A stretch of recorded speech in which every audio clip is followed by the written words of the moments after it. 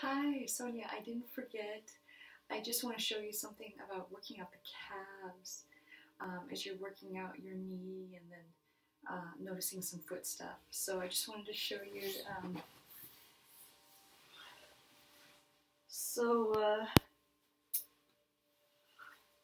You might be familiar with Happy Baby, and just realized I need to take off my shoes and my socks here.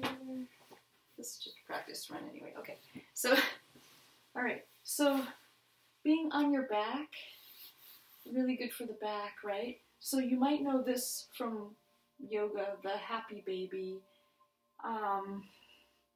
It's actually pretty amazing for also balancing the front and the back body, because here I can actually, I'm bringing my shoulders back to the bed, and that is actually strengthening my mid-back. And by strengthening my mid-back, and even just pushing up a little bit in my heels, there's this natural traction that happens between the mid-back and the sacrum, which is then good for the neck. Okay, so Happy Baby, this is just really gentle right here. This is just very gentle. Do some deep belly breathing. If this is a hard position to get into, you know, start with some of these, you know. Spend a minute. You know, just notice if you can get your lower back on the floor. You can even, you know, use your arms to give you some resistance. Push up into your arms and then relax, and then push up into your arms. Your arms are resisting you. Again, contracting the mid-back and giving a little traction to the spine. And relax. This is just good to do anyway. Take your time. Do some belly breathing here. And when you're ready, just, you know, push up into your arms. Have your arms be resisting by pressing back into the bed or the floor. And in Happy Baby, you don't need to come to your feet. You can just grab your calves. And actually, I'm going to show you. So, actually, I want to show you. So, in Happy Baby, once you've warmed up, you're a little bit more comfortable here. So, this area here, we were starting to work in that area on you. This is your tibialis anterior, and it does this action. And it also does this action. But anyway, this area gets really gunky between the muscles that do this and the muscles that do that right next to it.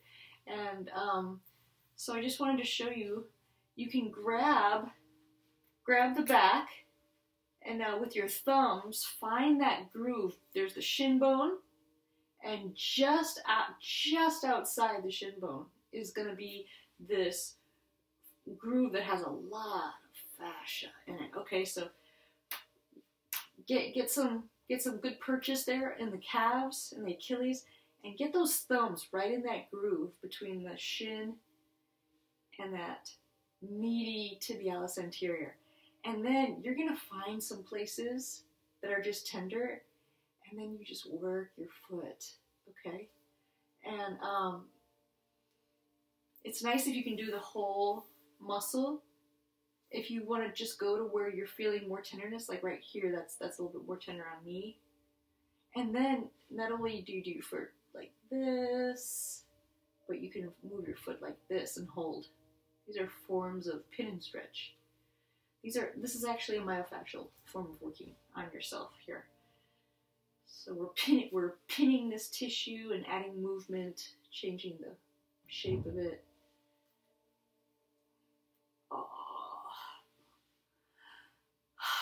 And try to breathe and just be with it, you know.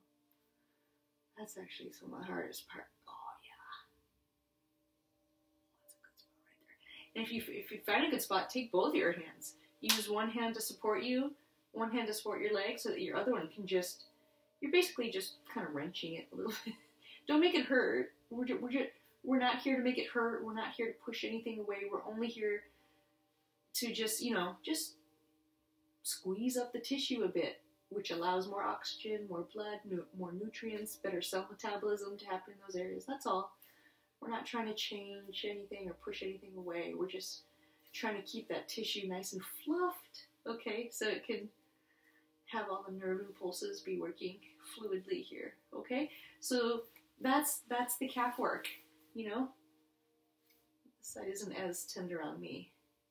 But definitely do both sides, definitely get some foot movement in there, okay? Oh! Okay, now forgot about... Okay, bye!